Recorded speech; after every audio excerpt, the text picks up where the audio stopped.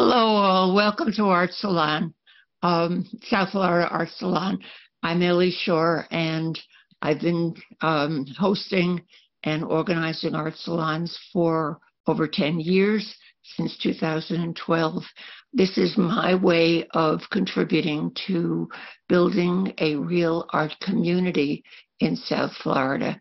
Our artist tonight is Lauren Shapiro. She is a ceramic artist. She got her master's degree in ceramic art from the University of Miami, and she is based in Miami.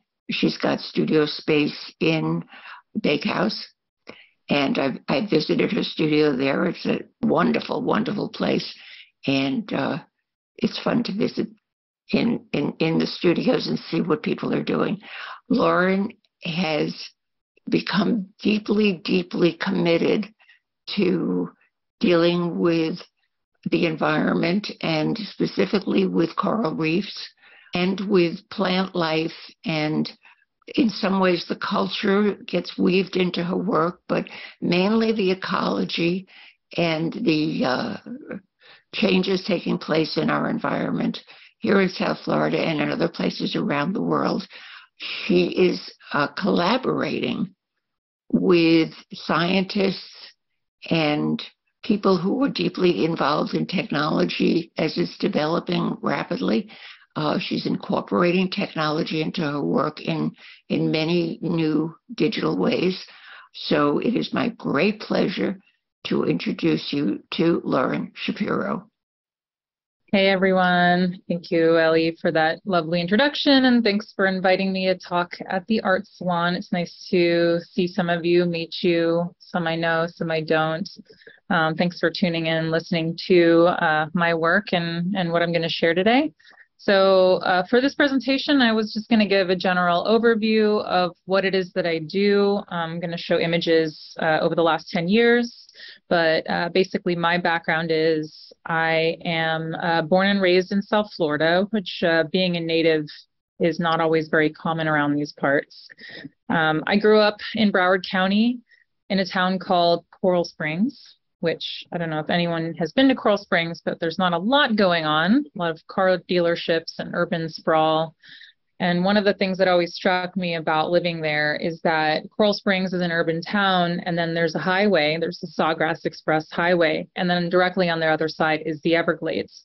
And it's this road that just completely separates the people from the nature. It's such a harsh split that you cannot access the Everglades from the town. You would have to actually go into the national park. So that was always one of the things that always struck me about the place that I grew up.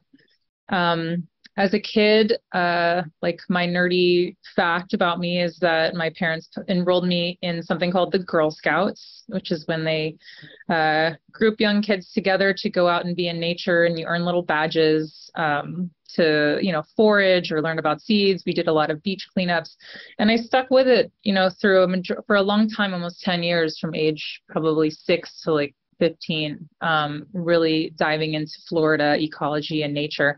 And I didn't realize until much, much later in my career how much that actually affected the work that I do. My practice as a ceramicist started when I was in my early 20s. I went to a regular high school. I went to Taravella High School in Coral Springs, not an art school. Art was one of my talents and passions at the same time, as well as performing arts. And I ended up going more in the direction of fine art, I think, because I just wanted to sort of hide behind the work that I do. I didn't realize, obviously, until later how much an artist has to promote themselves and talk about their work and be a part of their work as like a front-facing representative. So I guess those formative years of performing arts did help me in that regard. I went to college at FAU, Florida Atlantic University in Boca Raton, and I fell into ceramics by accident. I was taking art classes, and the only one that was available to me to start my art curriculum for a BFA, Bachelor of Fine Arts, was ceramics on the wheel. So I was like, yeah, I'll try ceramics on the wheel. Pottery sounds cool. I wanted to be a painter. I was always painting and drawing. That was what I usually did. So I took a pottery class, and I just fell in love with the medium. And I think this happens to a lot of people. You either love clay or you hate clay. But I've taught clay for many years as well, and I see people just like absolutely enamored with the medium of clay. So I took a pottery class Then I took a second one. Then I took a figure sculpting class. Then I started taking hand building and sculpture. And before I knew it, I was 15 credits deep into a ceramics major. And I figured, well, I guess I'm going to do clay now. So that's how it started for me. And I learned how to hand build. It was more, for me, I was more interested in sculpture. And actually the work that I was doing at the time was very inspired by the ocean, which also came full circle in the work that I do. Hand building sort of like creatures and animals, a lot of repetition and carving. I used to make these vessels and carve them with a lot of repeated patterns.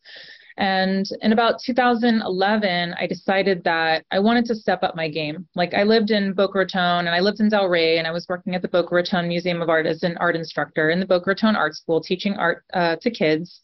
And I had a warehouse in Delray Beach, and everything was great for a couple of years, but I really wanted to step into the world of professional art, contemporary art, and I knew that I had to move to a major city. So Miami in Florida is where it's at for contemporary art.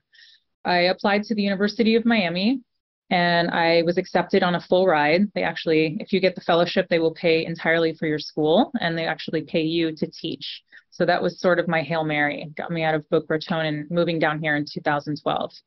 So I'm going to take you a little bit through that undergrad work, and it might be interesting for you to see the evolution of the practice over the last 10 years and how I've used my skills as a mold maker, which is what I studied during my MFA, making molds. For those of you not familiar with ceramic processes, mold making is when you create a plaster negative to produce multiples of a ceramic positive. And you can do this by pressing clay into a mold to avoid space, to make an impression, or you can use liquid clay to make like a hollow form that you can then use as multiples for installation. You can use them for hand building, and the list goes on.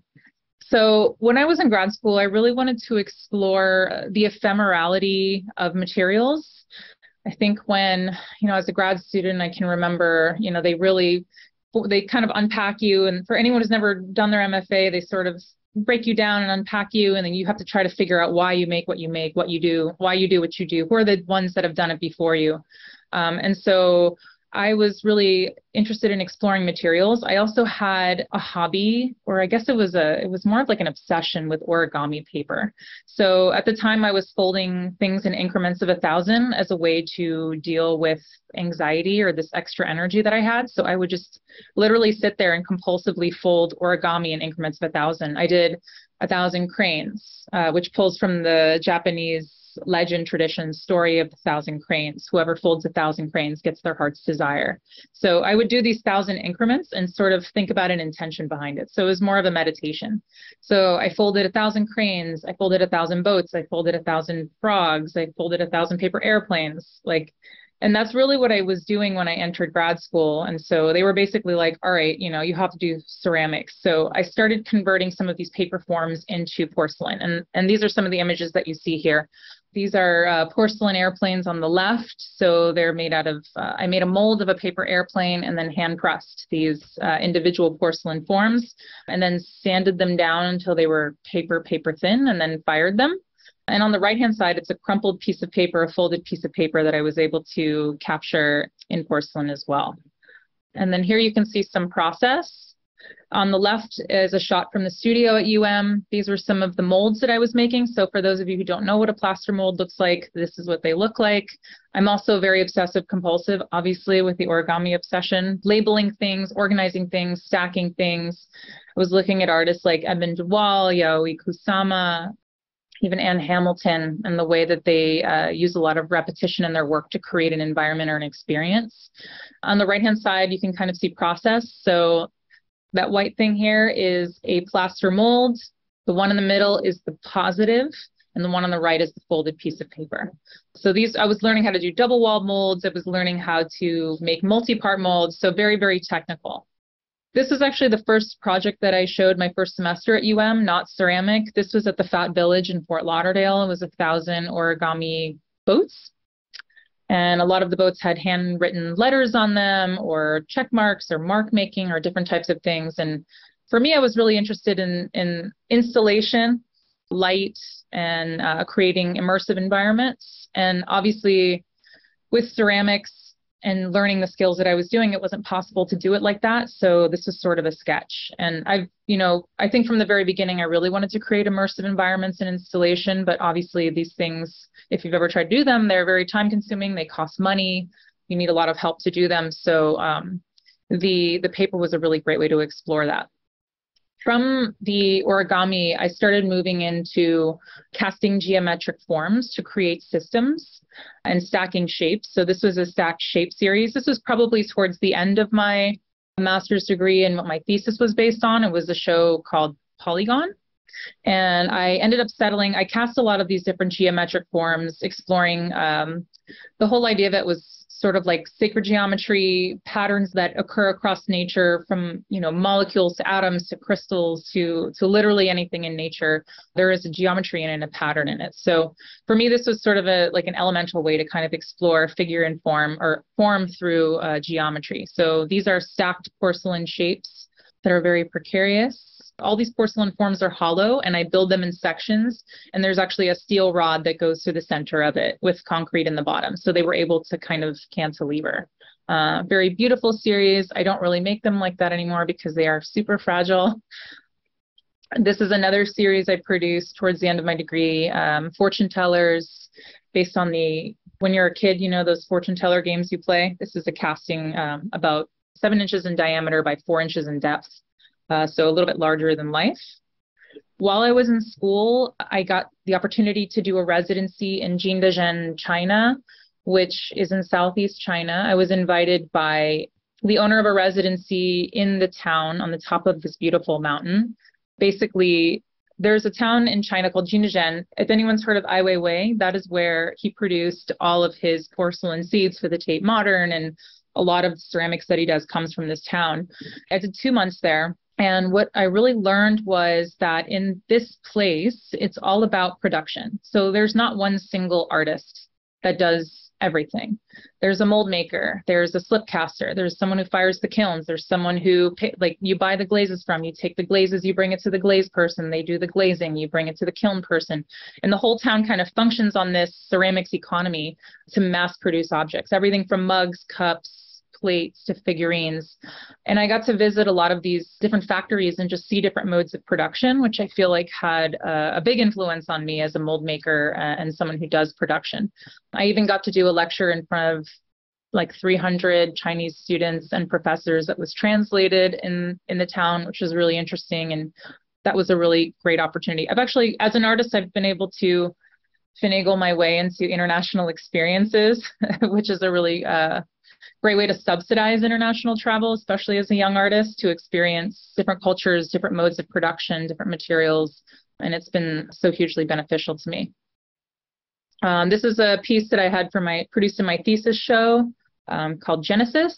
So this is the solid shapes that are sort of amalgamating and growing, and then the shapes themselves are either floating away or falling back down and amalgamating back into this form. So the final show that I did was a lot of these polygonal forms in different formats as the culmination of my studies at UM. I also did some projection explorations, which I threw in here because the last show I did incorporates physical objects and digital projections. So I've been thinking about this for a while as a way to create different sorts of immersive environments and playing with light, color, and form. So on the right is a series of the polygon fortune tellers. On the left is a photograph of the pieces with different colored lights. I also did a lot of experiments with projection onto the shapes. At the time, I wasn't doing any of my own video or content. This was just experimentation with light and color and moving clouds and sunrise, sunset, or recordings of the ocean. Here's another example of an early work using physical objects and projection. And this is just a recording of the ocean on Miami Beach, projected over these different types of shapes. On the left is one projected onto a mirror with concrete shapes.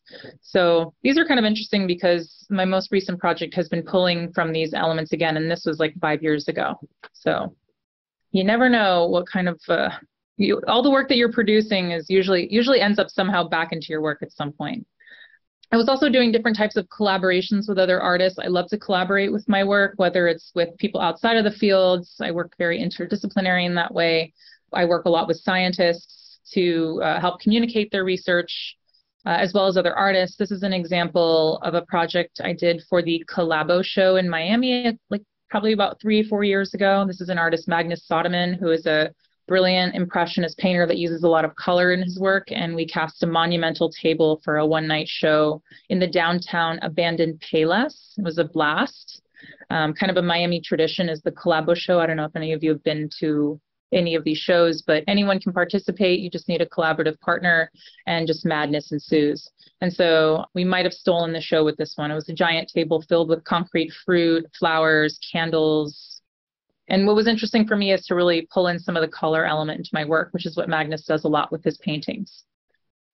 So moving more into the content that I'm now weaving into my work and the narrating and the storytelling. So you've seen my background. You know, I come from South Florida, and my background with nature and being out in the environment, and my fascination with these types of subject matters, as well as the form and the techniques that I use in my work, which is mold making. And when I got out of school, I really wanted to use the vocabulary that I developed to talk about the issues that I see threatening our environment and threatening our home, as well as the different types of systems that are, like in or out of balance, right? Florida is a fascinating place. We have some of the most amazing ecology. We have the Everglades, we have mangrove forests, we have the ocean, we have some reefs. We used to have a lot of reefs. Florida is home to the Florida Reef Tract, which is, I think, the second largest reef tract in the United States, if not the world. And it's very, very rapidly changing. Most of our corals have 80% of them are now gone. They're anticipating the rest to be gone within the next 10 years if we don't do some changes. But I wanted to think about these different types of systems and you pull from my experience as a ceramicist, pull from my experience as an educator, and try to engage people with the work that I do. So one of the first pieces I did that was an installation with unfired clay was this piece here. It was an exhibition in the downtown historic post office. It was another abandoned space that was used for a group show during Art Basel. The show called the artist was called Raw, as in this is a raw space, do whatever you want. And I had this idea since I spent most of my time in grad school trying to keep ceramics from cracking or breaking or being destroyed. What if I embraced that materiality of the clay and really got into the tactility of the clay and used it to kind of wrap or surround one of these columns as an architectural feature? And so this was an experiment I did, I think this was 2017, where I went around the city and I took silicone mold impressions of different types of plants. So some of these are native plants, some of these are invasive plants, there's mangroves, there's ferns, there's cypress leaves. All of these are mostly leaves or bark. And I brought them to this space to basically create a site-specific installation that was only going to last the duration of the show. And so what I quickly discovered, I was teaching at New World School of the Arts at the time, and we had 2 days to do this installation. And I realized after, 1 hour of working on it, how long it was actually going to take. There was no way I would be able to do this all by myself. So I reached out to my students, to other artists and friends, and people were really willing. They're like, what? Like, build a crazy clay installation? Yeah, I'm down. So like 10, 15 people showed up over the course of 2 days, and we basically built this installation by pressing clay into the molds of the leaves and the different shapes and then attaching them to this wire armature. And what I realized is, one, not only how powerful it is to collaborate to create something much larger than I could do myself, but that people were really into it. They really enjoyed the process. They were asking me, let me know if we can do more, if you need more help. They really liked being part of that process. And I thought that was really cool. And so I started using these types of community-oriented themes in my work. And also, this installation, it goes up, and then a week later, it's broken down and recycled. So clay, if you don't fire it, can be reprocessed and reused. So for me, this was another great way to create less waste and to create more of a green project that didn't have any, carbon offset through firing kilns. So after I did that project, I really wanted to dive a little bit deeper into ecology and looking towards one of the most vibrant rainforests in the world, the Amazon rainforest in South America. There's a program called Labi Verde, which is in Brazil, and specifically in Manaus. And I saw this call to artists, which they do every year. If you're an artist, you can apply. I highly recommend. It was incredible. That if you are selected, they will take you on a 10-day excursion in Manaus where you get to talk to scientists. they'll take you around to the native villagers that live in the town that live off the land. And you basically get to learn about this incredible ecosystem, both from the locals, from scientists and people that live there, or stakeholders in this land. And so I was selected to do it, which was amazing. They picked, I think, 16 of us, all different countries from around the world, dancers, photographers, sculptors, painters, people that draw, people that do graphic design, people that do music, to come and experience and share what we do with each other and see the rainforest itself. And so this was really impactful for me to see, to really get a deep dive into ecology and botany, specifically with tropical plants and how these things grow and evolve, and how special it is, and how much it needs to be protected, how important it is to the ecosystem of the world. And so when I got back, I basically went out there and I did, on the left-hand side, you see these little purple blobs. So I had a suitcase full of silicone, and basically I cast all different leaves and textures. I cataloged them. And when I came back, I built this circular sort of piece on the wall of my studio and photographed it. And that was my contribution to the catalog that they published with all the artist work from the Amazon. And so here you see sort of like a cycle of life. I was really taken by how fast things grow and how fast things die. And in the Amazon, like, for example, we did a hike in the morning and there was a giant moth, huge, on the side of the path that was dead, that ants were starting to, pick off and take apart. And by the time we came back an hour and a half later, the moth was almost gone. So the cycles of life move very fast in the Amazon. It's a very, very fertile place. And to me, that rapid sort of circle of life and death was the inspiration behind this artwork here.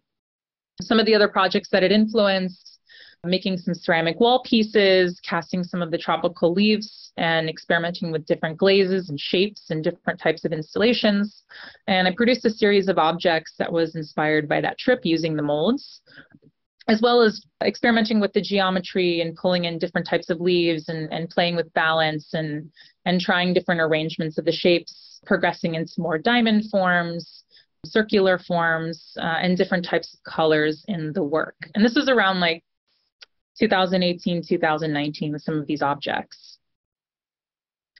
Then in 2019, I applied for the Wavemaker grant, which is due in 2 weeks. If anyone is an artist and wants to apply, it's put forth by Locust Projects, and it's money from the Andy Warhol Foundation to realize a project that deals a lot with the community. And so I reached out to Fairchild Tropical Botanic Garden in Miami, which is one of the most magical places on earth. If anyone's never been, I highly recommend you check it out. It's basically a curated landscape of every type of tropical plant you can imagine, as well as desert plants and different types of ecology where they cultivated in this landscape that's just gorgeous. And I applied with a grant to do a site-specific unfired clay project with the community, working with Fairchild Tropical Garden on site. And so for my project, I got to take a deep dive into the garden, pulling from those past works that I did. These are some examples of how I was casting some of the shapes. On the right-hand side is a bird of paradise. The people that work the landscaping took me around. They helped me clip things that I was allowed to take so that I could cast. I spoke with a lot of ecologists on site. One of the things that was the most fascinating to me learning about Florida ecology was that South Florida is home to tropical and temperate plants. It's the way that they described it to me was like a Venn diagram of overlapping circles of plants all the way up to North Carolina and even beyond.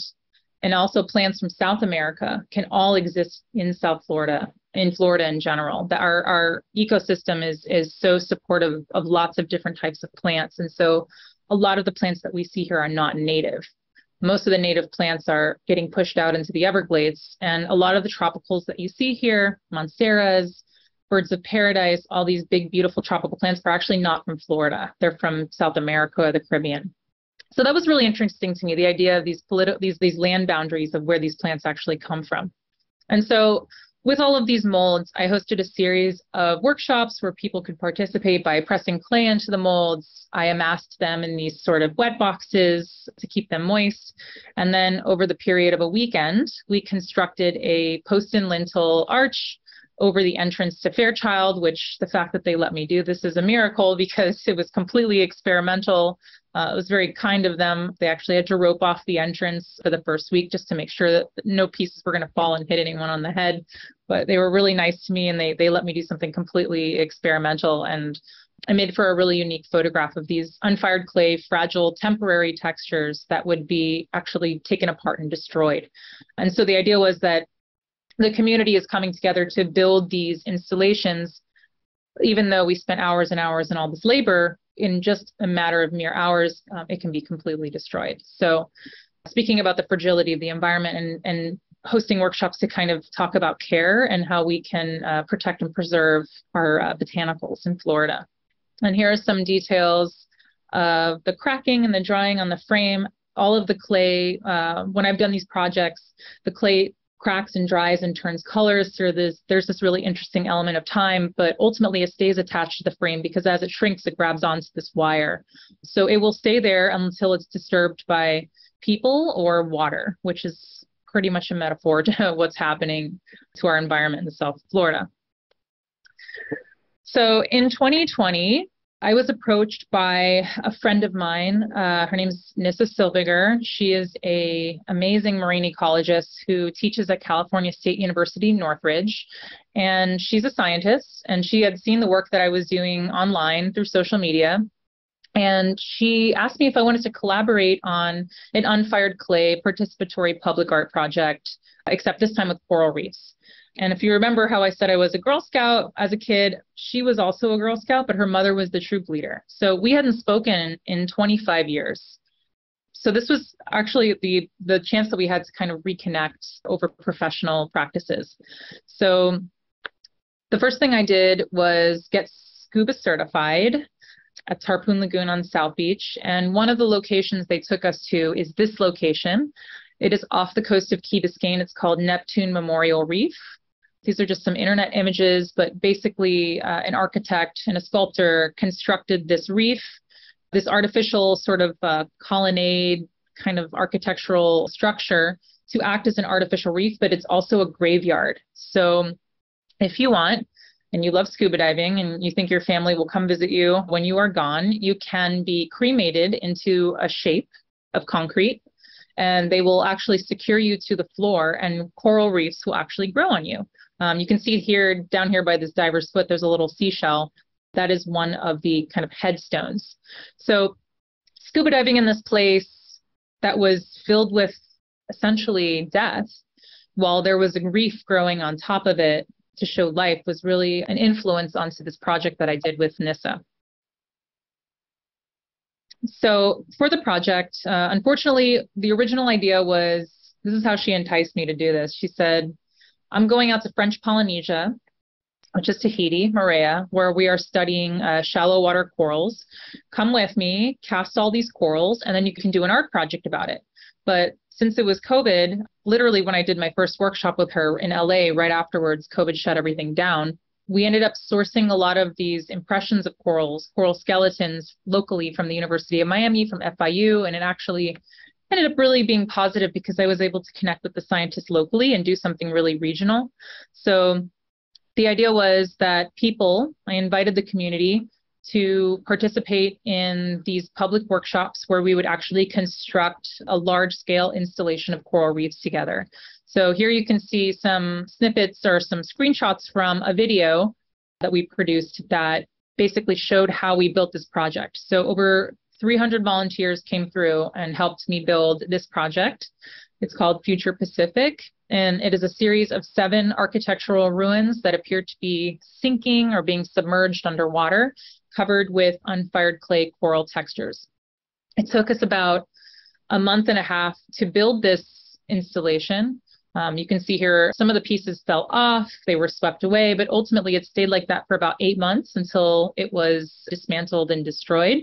All of the clay was recycled, and it took me about 2 years, but I actually about 6 months ago just gave the last of the clay away to a UM grad student. So every single piece of this installation was recycled.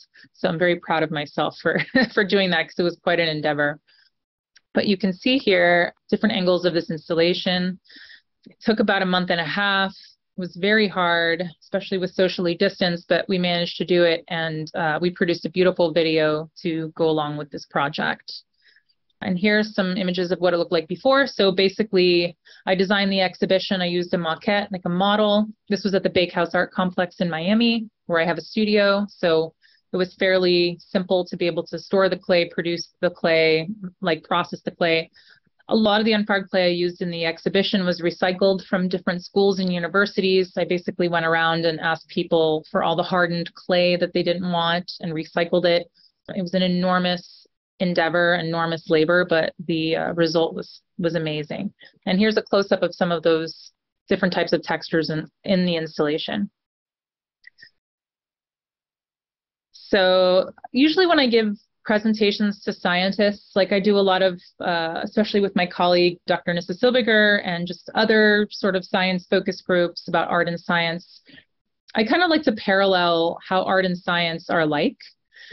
Both artists and scientists are searching for intrinsic truths. Why is it true? What is it true? Why does it matter? How can we move society forward? There's a learning experience that occurs by thinking and doing. An art studio and a scientist lab, very, very similar places for discovery and research. We go out into the field, we come back, we produce, we go out into the field and share, we come back and produce. And both artists and scientists typically approach problems with the similar open-mindedness and inclusiveness. We want to know why, and we want to figure out why. So I always thought that was very rewarding about working with scientists and students of science. So after this project, we were able to actually get out to French Polynesia. And without turning this into a slideshow of an epic vacation, which was amazing, I went out to the field with Dr. Silbiger to Moorea in French Polynesia to actually see what a real coral reef looks like. Up until now, I've only snorkeled in Florida reefs. It's not looking so good. It's pretty dismal out there. Our reefs are in serious decline. There's also a lot of soft coral as opposed to hard coral that they have in the Pacific Ocean. These are some images of Moorea, which is an incredible sort of microcosm of the world. If you don't know where French Polynesia is, it's below Hawaii, all the way out in the middle of the Pacific Ocean. It's like a tiny, tiny dot between New Zealand and the United States. And it's home to some amazing coral growth. So when I was out there, I was basically observing and taking in what a real reef looks like. And what Dr. Silbiger does, you can see on the right-hand side, that's Nissa carrying her little inflatable tube. And what her research is based on is studying how the effects of groundwater are causing nutrients to bloom in the water and the overgrowth of algae onto the coral. So you can see on the left-hand side, bottom left, there's algae. They look like these kind of stocky, sort of cauliflower-looking broccoli things. The nutrients in the water are causing the blooms to basically grow, and they suffocate the coral because the coral needs sunlight and photosynthesize to survive. A lot of this is actually happening in our own backyard in Biscayne Bay. Maybe you've heard about the algae blooms. We have a massive, like apparently island coming towards the coast of Florida this summer of algae. It suffocates the fish, it starves them of oxygen. And how this occurs is because the Moorea specifically is a plantation for pineapple and different types of tropical fruit, as well as the hotel industry.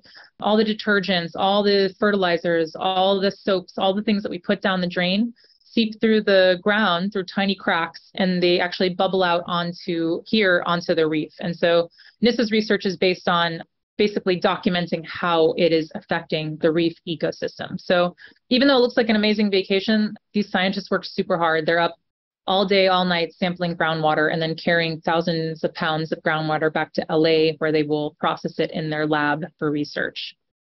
So while I was out there, I had already done so much work on this project. I was really there to observe. And so trying to figure out how to make art with the materials that I had around me. So I brought some silicone. I cast some of the skeletons that were available at the research station. And I was, while watching these scientists sort of hustle and kill themselves over or sampling these groundwaters, I felt pretty helpless. It was actually almost a little depressing, which being in the most beautiful place on earth and feeling bummed out is a weird feeling. But so I started doing these sort of sand mandalas where I was pressing the silicone molds into the ground to create these different types of patterns. I think you can see it here on the left-hand side, and then sort of watching the ocean sort of wash them away and eliminate them, which is kind of the futility that I felt watching these poor scientist students haul water, knowing that time is not on their side. And here's the black sand beaches at Tahiti, as well as the research site. This is where NISA conducts a lot of her research. There's a lot of groundwater seepages on this particular beach. And then the best part was being able to scuba dive and see an actual real live coral reef, a thriving coral reef, which this was my first experience. This probably was my fourth or fifth dive, so I was like scared to death going down 65 feet underwater, but just looking out and literally seeing football fields of this type of coral as far as you can see. It was absolutely amazing. And so that's something that's really special. That's actually a privilege. Not a lot of people get to see this kind of amazing thing. And so I think really after that trip, I started to focus a lot more on underwater ecology and benthic environments and start to weave that into my work. So around this time, maybe a little sooner, I did a workshop at a residency called Anderson Ranch Art Center in Colorado. It's basically Club Med for artists. They have every type of tool, facility that you can imagine. They have technicians to make all of your dreams come true. So I did a workshop called Digital Fabrication for Mold Making. And what that means is using digital technology like a CNC, 3D modeling, 3D printing to basically create prototypes or create molds in modular systems. My goal here really was to use these different types of tiling systems to construct bigger elements, sculptural elements, which I've been working my way up to ever since. I also did a residency with Oolite Arts as a home and away fellow in 2020, right before the pandemic. So I did a workshop 2 years prior, learning how to use these tools for ceramics. Went back with Oolite on a fully funded residency to experiment and play with all of these different tools for a full month.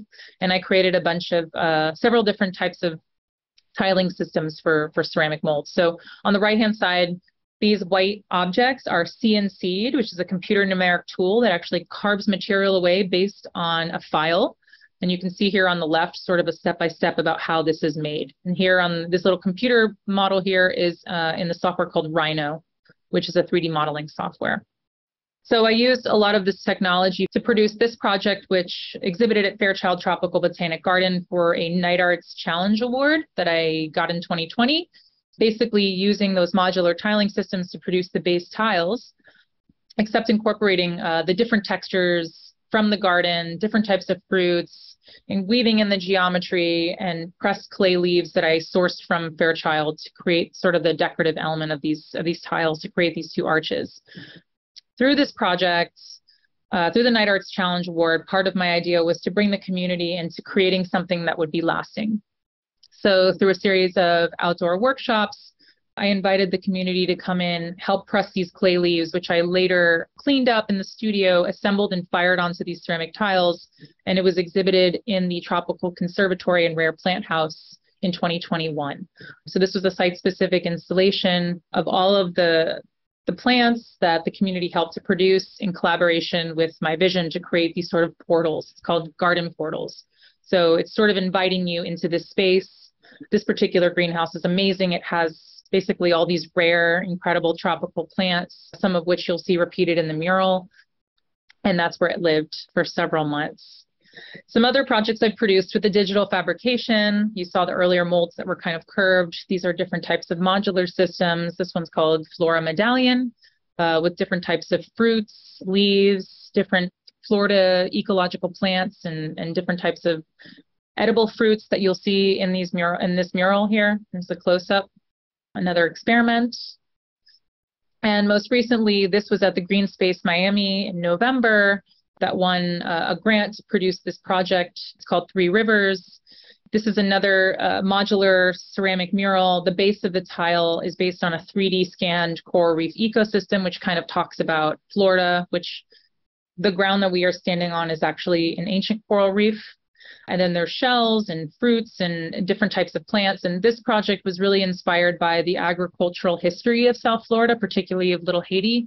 It used to be citrus groves in the early 1900s, late 1800s. A lot of the original settlers grew these types of fruits for their livelihood, which later then was eradicated, obviously, with the real estate industry that kind of came in and took over South Florida, the hotel industry. But still, if you come to Miami, in people's backyards, in public parks and cooperatives. You see a lot of mango trees, a lot of avocado trees, sometimes even starfruit or lemon trees still standing today. So that's what this project was inspired by. So getting into the tech stuff, I've done a couple of projects working with photogrammetry for digital mold making. So on the left-hand side, these are 3D scans of benthic environments by an organization called the Mega Lab, led by Dr. John Burns, who is a professor of data marine science at the University of Hawaii at Hilo. I was introduced to him through my colleague, Dr. Silbiger, and was fascinated by what he was doing and this idea of these 3D modeled underwater landscapes that we normally can't see or access. And so I started playing with these different models and grafting them onto different surfaces for tiling projects, such as these here. These are 2 different kind of prototypes for mosaic tiles using modeling for molds, where I'm pressing clay tiles into the mold to create a landscape, or slip casting them on the left. The one on the right was from a CNC. The one on the left was from a 3D print. And then here you can see some examples of the 3D printed prototypes that I then cast in molds. On the left-hand side is a sculpture incorporating some of all of the different elements I've been experimenting with, including these corals. On the top left here is me taking a scan of a coral. So while I was out in Moorea, I started experimenting with photogrammetry. Photogrammetry is basically when you take multiple photographs of an object from all different vantage points, and then you put the photographs into a software. It stitches it together into a 3D model. And from that 3D model, you can do AR, VR, 3D printing, lots of different things. So I've been experimenting with these data sets in a lot of different ways. Here's another example. So this is a beautiful, looks like, I guess it's a plating coral. Looks like a rose coral, they call it. Famous coral reef in Tahiti. It's 150 feet deep, so that's why it's so pristine. A lot of people can't get to it. And on the right-hand side, this is a similar species that's been 3D modeled. So with these 3D assets, I've been sort of taking branches and printing them. You can kind of see here. This is one of the branches from that model. And then just some under the hood of what the photogrammetry looks like in the software. These are different 3D models that I scanned when I was in French Polynesia. These are coral skeletons from the research station. And all these little sort of flat panels are where the camera is located. So the cool thing about the technology is you can actually see where all of these camera angles are located. I've also been experimenting with photogrammetry with architecture, since I do have an interest in structural building objects moving into public art.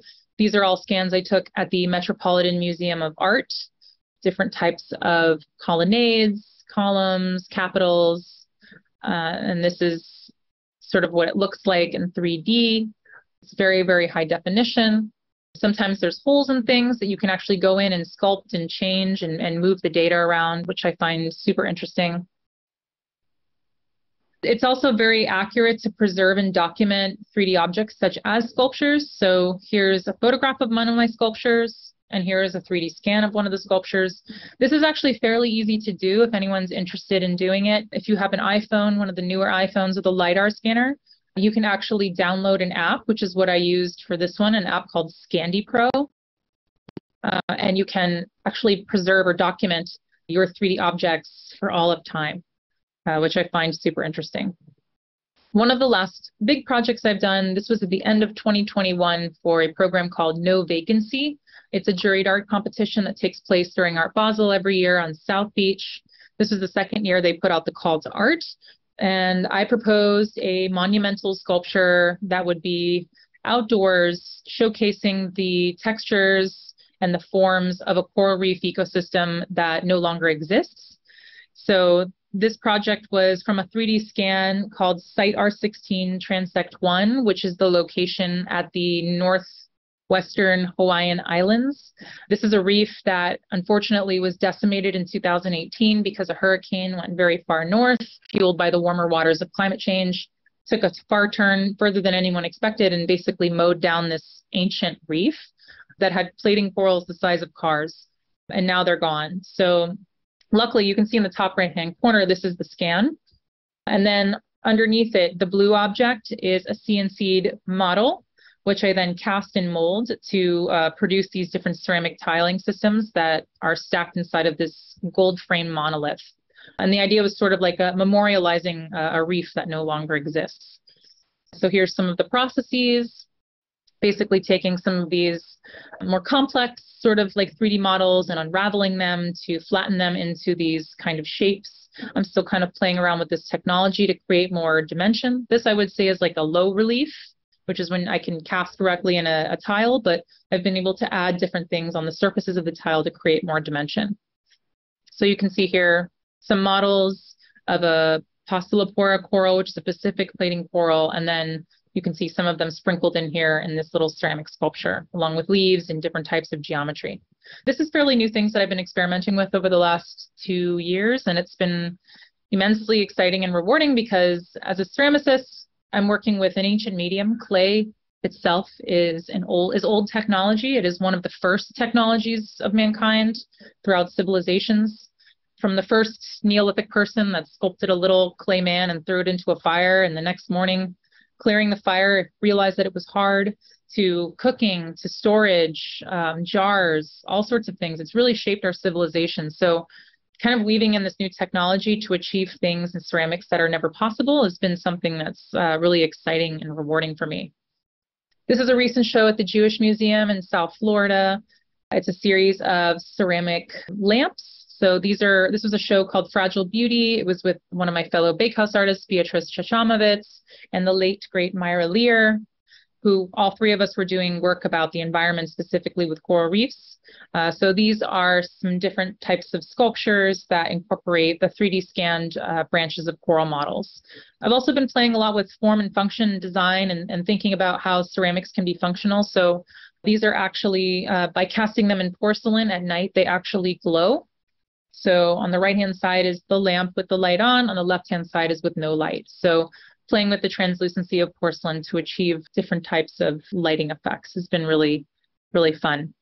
And my last project, this is something that just debuted at Mad Arts in Dania Beach. It's a new experimental art space that is building out an immersive museum using tech and art with a focus on NFTs. So I basically this past month taught myself all about NFTs. I didn't really understand them or what they were for, especially with the crash of cryptocurrency. I was very confused. But after attending the NFT conference last week and participating in the show, it was very interesting to me to think about NFTs as a way to build community and to have people follow you and invest in your work. And I thought since I work so digitally, it might be interesting to preserve these different types of environment in that moment in time. So this is a 3D scan from a recent scuba dive excursion in the Florida Keys in December with the Coral Restoration Foundation. This location is called Carey Sport Reef. In the 70s, it was a huge thicket of elkhorn coral that were thriving and growing. It was like one of the pride and joy of the Keys. Now it's completely gone and decimated, and it's one of the 7 mission iconic sites through NOAA that is trying to restore these different parts of reefs.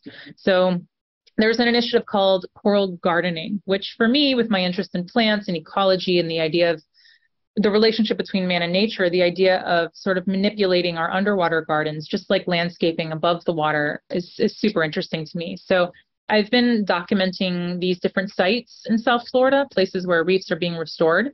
On the left-hand side, this little slice here is the actual photograph. On the right-hand side, this is the 3D scan of the reef. You can see here, this is one of the locations. I'm not claiming to be a videographer or a photographer.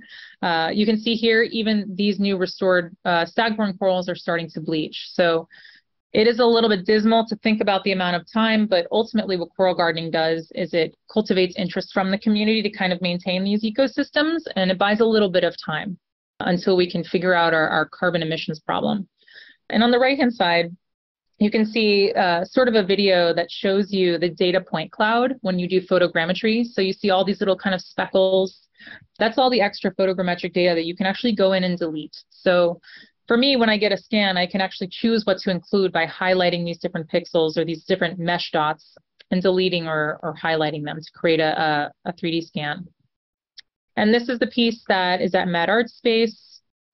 I did an NFT, which is a rotating model slice of the landscape of Prairie Sport Reef at that moment in time, which is the NFT. And then on the left-hand side is a projection on top of a sculpture of the 3D model of the reef. And so here's a close-up. And this show will be up for the next 2.5 weeks, so you can still see it. It's at Dania Beach. It's a group show with a lot of amazing artists, and it's something super interesting. So I recommend going to check it out. This is the sculpture. And finally, this is the NFT. So the NFT is available for auction. You can actually bid on it. I set the reserve price to 0 because I'm just trying to get people in on it early if you want to collect this piece of environmental art for all of time and all of perpetuity on the blockchain. And that is pretty much it. I need to drink water now. That was a full hour of talking. That was so fascinating. I have over the years seen such an increasing number of artists dealing with the environment in so many ways, and it's collectively, it's an incredibly powerful way of raising awareness, raising conversation. It accumulates in your mind, I think. So yeah, there's been a lot of, in the last 10, 15, I mean, there's artists obviously that have been doing it longer, but I think a lot of artists, especially in Miami, are environmentally focused. One, because we're kind of like the poster test child for the rest of the world, right? We're at 0 sea level. We are a huge urban space. That is, nobody is stopping building here. I don't know. You cannot rent scaffolding in Miami. It's insane. Like, the buildings are going up. They do not care about sea level rise or anything like that. There's also, I will say, a fair amount of support through grants and other types of philanthropic support and funding for people doing the environment. So I think that encourages artists to really explore that medium and get support for that. So I think those two things together, there's quite a force of people really thinking about these issues, which is great. Lauren, this has been an absolutely fascinating evening.